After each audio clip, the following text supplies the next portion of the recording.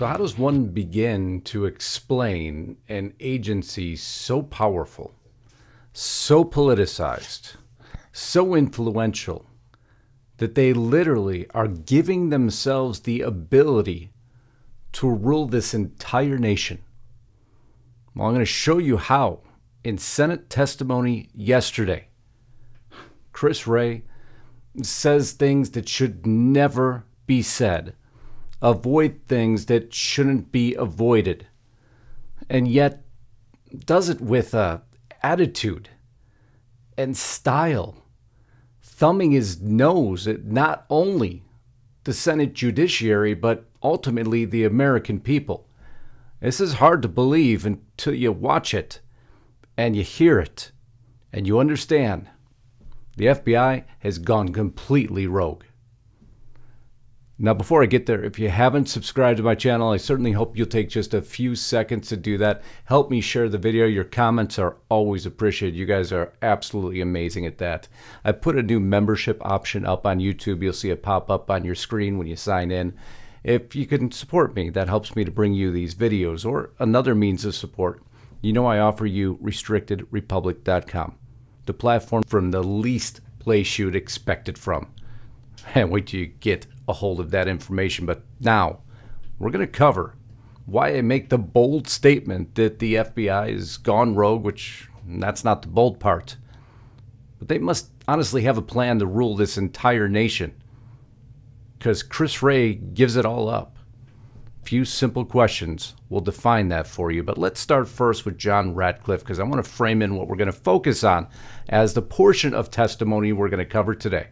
FBI, that is the primary domestic authority for investigating and leading to the prosecution of election influence and election interference. It's really a problem when the agency that is responsible for investigating those things is engaged in those things. Talk about a strong statement. Pretty clean cut to me, what he's stating there. Most every American should understand that. The one charged with protecting an interest involved in the interest. But I'm going to go to the testimony now. Senate Judiciary. And let's listen through. I'm going to highlight three parts for you. In Michigan, that case ended up an absolute debacle where the 4 people who went to trial, 2 of them were acquitted, 2 received mistrials. None of them were convicted on even a single charge, and the basis of the defense was entrapment, that the FBI, that paid enforcements for the FBI, had suggested and had incited the conduct. Let me ask you, how many FBI agents were disciplined or reprimanded after that disastrous case and the misconduct that led to every defendant being acquitted or having a mistrial on every charge? Okay, let me step in here. He's talking about the alleged plot to kidnap Gretchen Whitmer, painting one party in a horrible, horrible light. But what developed out of this story was something completely different. You were meant to focus on these 4, well, as they called them, radical men who hatched a plot to kidnap Gretchen Whitmer. The audacious plot, as many called it back then, to kidnap a sitting governor, seen by many as a precursor to the January 6th assault on the U.S. Capitol by hundreds of Trump-supporting protesters, has become one of the most important domestic terrorism investigations in a generation. Well, okay, I'll agree with that. It was one of the most important domestic terrorism investigations in a generation, but not for the reasons they are outlining here or wanted you to believe. The government has documented at least 12 confidential informants who assisted with the sprawling investigation. The trove of evidence that helped gather provides an unprecedented view into American extremism. It does give you a view into American extremism, just not with who they were pointing out. Laying out in often stunning detail the ways the anti-government group network with each other, and in some cases discuss violent action. Anti-government or anti-American group or anti-freedom, or we got many names we can call it here. Michigan Governor Whitmer kidnapping plot, 2 men acquitted, jury deadlocked on 2 others. Wait, well, as Cruz said, all 4 got let go. Innocent. cleared of all charges. Wray comes out and says, but wait, they're going to go after him again. But that's not the point. Why were they acquitted? The Gretchen Whitmer kidnapping plot looks an awful lot like entrapment, and guess what? That's what the jury thought too. FBI agent, taking it further now, released because they were entrapped ultimately. 2 found innocent, 2 on a hung jury. FBI agent in Whitmer kidnapping case arrested after allegedly beating wife after swingers party. Oh, there's the real story that starts to take fold, and I'm going to let Cruz take over again for a moment. Agent in charge of that case has now been sent to D.C., to the Washington, D.C. office, and now leads the investigation regarding January 6th. Is that correct? That doesn't sound right to me. That does not sound right. The name of the individual is Stephen D'Antuono. He was run out of the FBI Detroit field office. And by the way, I will point out that the lead investigator, Special Agent Track, are you aware that he was apparently fired for allegedly beating his wife after coming home from a swingers party, and he'd made multiple derogatory political posts about President Trump showing political bias? Are you aware of that? I am aware of, I think, the incident you're describing and action that was taken about it. To clarify on the first part of your question, Mr. D'Antuono was the special agent in charge of the office, the Detroit field office, and is now the assistant director in charge of the Washington field office. So the guy in charge got promoted and is now in charge of the January 6th investigation. The guy in charge of the whole Detroit field office is now in charge of the whole Washington. Or in other words, the answer is yes. Stephen D'Antuono, as he stated, here it is, from the FBI themselves, as soon as I can actually frame it in for you. Stephen D'Antuono, named special agent in charge of the Detroit field office. Confirmation of fact, as we do here. Second from the FBI, October 13, 2020, Stephen D'Antuono named assistant director in charge of Washington field office. So they took someone embroiled in a horrible investigation, completely making the FBI look terrible. Terrible. Entrapment. Gets promoted to Washington, D.C. Of course he does. But worse than that, FBI Assistant Director in Charge Stephen D'Antuono remarks on press call regarding violence at the U.S. Capitol. Investigator involved with the J6 committee. Is there much more that needs to be said here? Involved in the Whitmer plot. Now leading the J6 committee. Mass politicization to a scale we haven't seen before. Yesterday, it was reported that Project Veritas had obtained a copy of an FBI training material, which listed various symbols and themes which, in the FBI's estimation, were indicative of, quote, militia violent extremism. Now, I'm not going to play much more of that clip. Lisa did an amazing job yesterday covering this event. But as a quick recap to you on what Cruz is referring to there, so we now have someone involved in the Whitmer plot, entrapping what they would call extremists. Now, putting out a document, which Chris Wray says, I'm not familiar with it. Well, if you lead the FBI and it's an FBI notification, you should be aware of it. It is your job and responsibility. But in this notification, and as Lisa covered, I'll put a link up to her video. Click over to it for a little bit more detail. Things like this that makes you an extremist. And symbols like this that Cruz declares is on the back of the boots he wears every day. Drop myself out of the way so you get the full impact of this. The all dangerous. Don't tread on me. Also, extremist. But missing from that list was, of course, this symbol and this one. And as Chris Wray declares, one of the most dangerous things in the world, well, that's not on his list either. I wonder if he'll go further here and declare this is also the most dangerous. Director Wray, I'm deeply concerned that the FBI and the Department of Justice have become thoroughly politicized. I think this is a problem that began during the Obama administration. I think it metastasized with career officials during the Trump administration, and I think it continues and is even worse today under the Biden administration.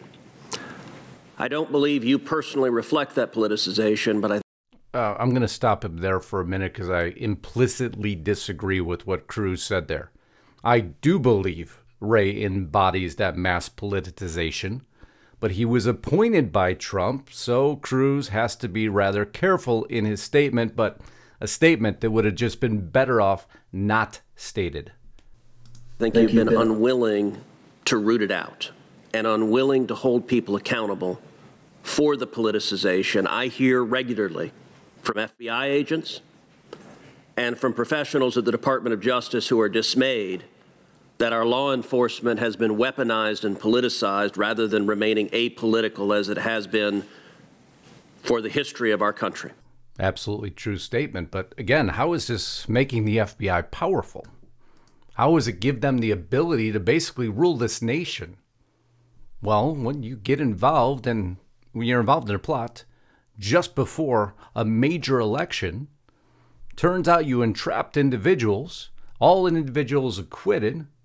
Now you're putting symbols on top of everyone who represent the very same movement that you were getting involved in. Well, boy, doesn't that become a little bit steering?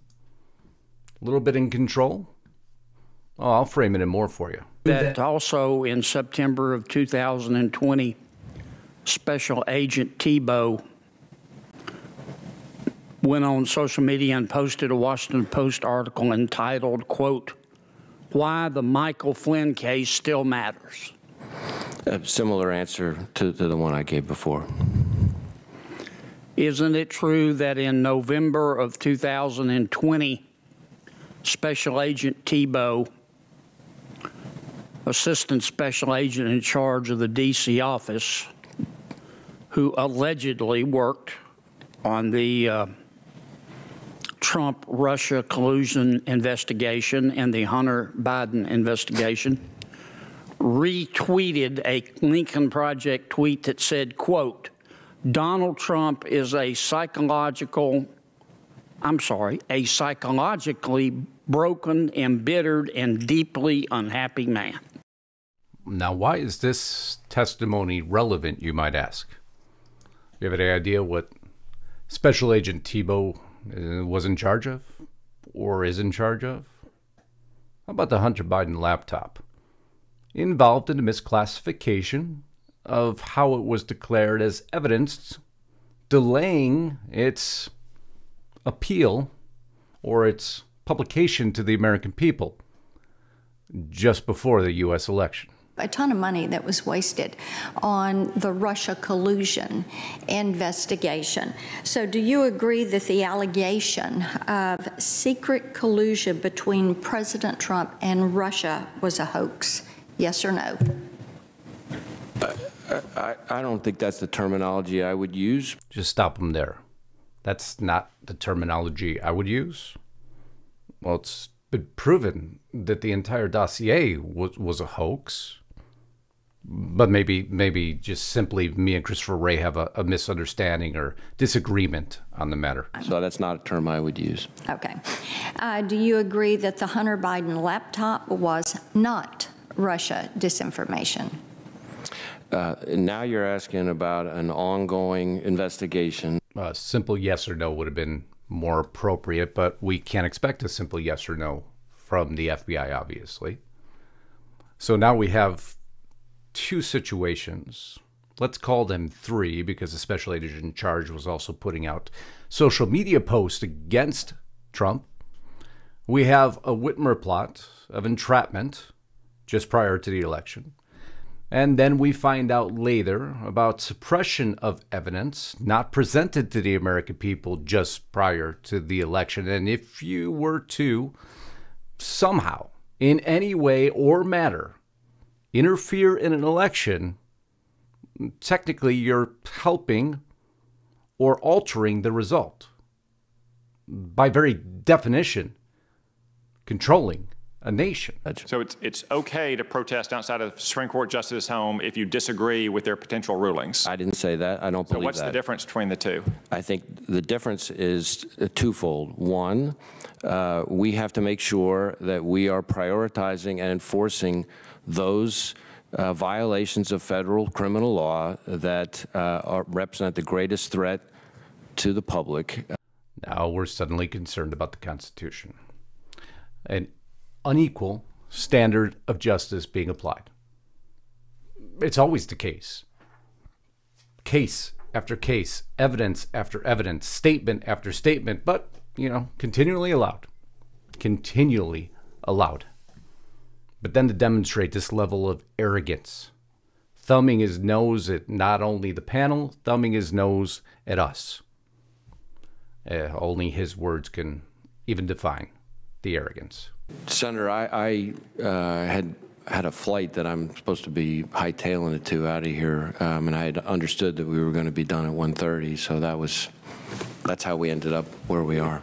To understand the arrogance in that statement, well, that plane is paid for by you and I. It's a private plane, so he's on no time limit other than a text to the pilot saying I'm delayed. But of course, he doesn't want to take any more questions. Who would want to take any more questions? Because there appears to be a lot more surfacing. Thank goodness for the whistleblowers lately. The stories we're going to cover now, well, you see them here on your screen. The pipe bomb suspect, new information, well, slowly leaking out as the FBI trickles out the information. But the story that really ignited overnight is a story about this man. And that's what we're going to continue on now with over at Restricted Republic. If you haven't joined us there, please do. Again, discount code. Don't forget this one, RR News Now, monthly checkout, $1 a month for 3 months, and we'll show you what that platform is all about. Until next time, I love you all. Godspeed and God bless. Justus Knight, signing out.